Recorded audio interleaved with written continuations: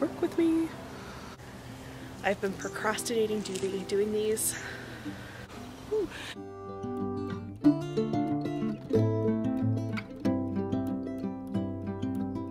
So beautiful.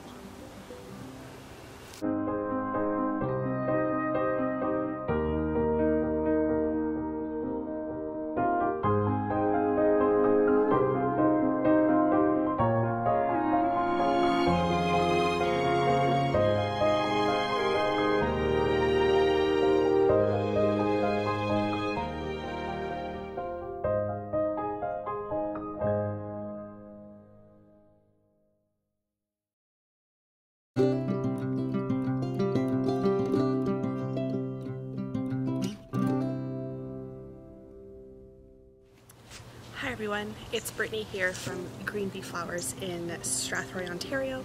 I am just here outside. We have a large anemone harvest that we need to do. So I'm going to take you through, I'm going to show you the bed. We're going to harvest some anemones and some ranunculus tonight.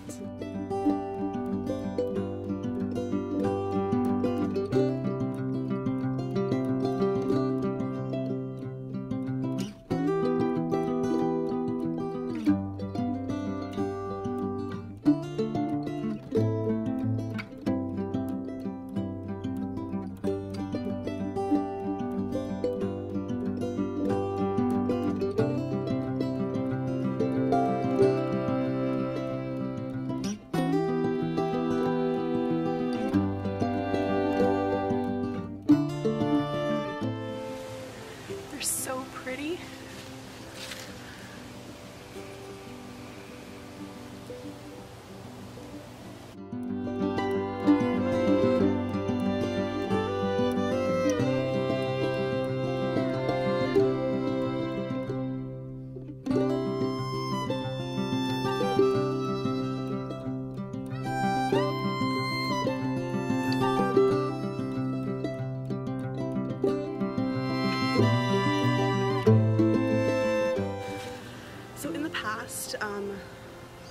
Anemones haven't been a flower that I've ever grown. They kind of freaked me out. They have corms, so like they're not tubers, they're not bulbs, they're called corms that look like little acorns. And we soaked them back in February and kind of just hoped for the best. And I'm really impressed with the stem length on some of these anemones. I might not be able to use all of these in like hand-tied bouquets, but these are really wonderful for our mason jar arrangements. So now we're going to do the ranunculus. So now ranunculus is another one of those crops that we haven't grown en masse, and a large part of that is just because a lot of people who grow ranunculus, they put them in greenhouses, which we don't currently have access to, and we live in southwestern Ontario in Canada. May is notorious here for having all sorts of weather. Last week it was 32 degrees Celsius plus humidity, and the ranunculus really don't like that. So we haven't gotten as many blooms, I think, as I was hoping, but these ones behind me here, these are Italian ranunculus. We got these from Dahlia Flower Farm up in Trenton, Ontario, and I'm quite excited because the blooms on these are really very spectacular.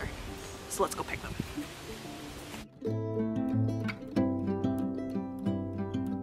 Look at the colors in this one. Absolutely gorgeous. Now, when I pick ranunculus, I come all the way down to the base of the stem and pull off all of those extra buds that come with it. So this is the perfect point to harvest a ranunculus. Come a little closer to the camera. There we go. So you can see there's multiple buds here, right? 1, 2, 3, plus the main flower. So I want this whole stem because the length that it gives me is absolutely phenomenal. So these are going to go in hand-tied bouquets that are going out to our customers tomorrow.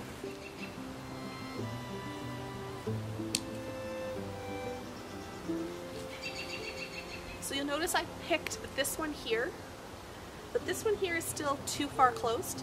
So we're gonna leave this to ripen up for a couple days, and we'll come back in about 2 days, and it should have had its first open cycle, and it'll be ready to go.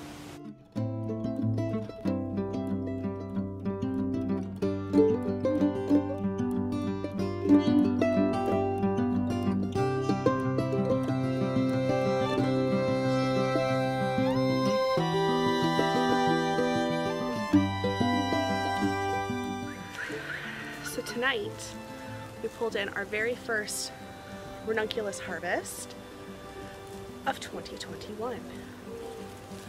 And if this year can go anything like these flowers look, I think it's going to be a pretty good year. So beautiful. So this right here is our sweet pea patch.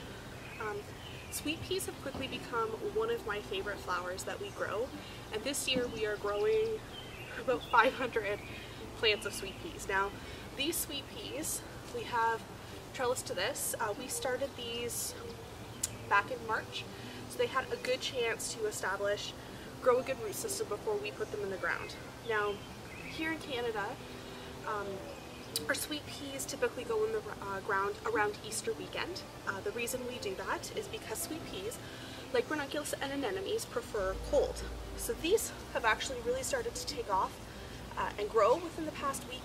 They're going to attach to this, which eventually will grow up and then over.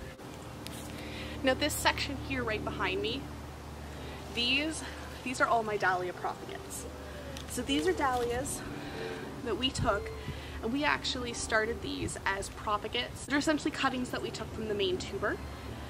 These are going to grow up to be a genetically identical plant to the one, the tuber that we took from. The reason we do this, or have been doing this year, is because I've added about 75 new varieties of dahlias to the farm. We're going to take you there so that you can see our 2 different farm locations. But essentially, what we've done is we've pulled these. Now there's a whole bunch of them that are just, I don't know if you can see it, but they're miscellaneous, i.e. we don't actually know what the mother tuber is. So that's going to be part of our job this summer, is figuring out what varieties all these dahlias are, but you can see they have a really nice root system on them. These will develop their own set of tubers, which will create about anywhere between 5 to 10 hopefully viable tubers for next year. Next, I'm going to take you into the greenhouse. So here in the greenhouse, we have a whole bunch more dahlia propagates. This year, I think we propagated around 200 dahlias, if not more. There was a pretty consistent changeover as soon as the dahlias were basically big enough to come out of their baby cell. We moved them up into their next size, which are these little 3x3 pots, and that gives them the chance to kind of develop a better root system. And then once they got out of these 3x3 pots, they went into the bigger pots that you saw just out there. And this is basically the size pot that we started them in. So right now we have cinnamon basil going on in here, but these little hexagon shaped ones, this is where those dahlia propagates essentially came off the tuber. We would just pull them off, pinch them off, stick them in here, make sure that the soil stayed really moist, and after about 2 weeks we would be able to transplant them into their 3-inch pots. And about a week and a half after that we were able to transplant them into the bigger pot. Those are now acclimatizing. They've been sitting out for at least another week, and by the end of next week those will all be in the ground.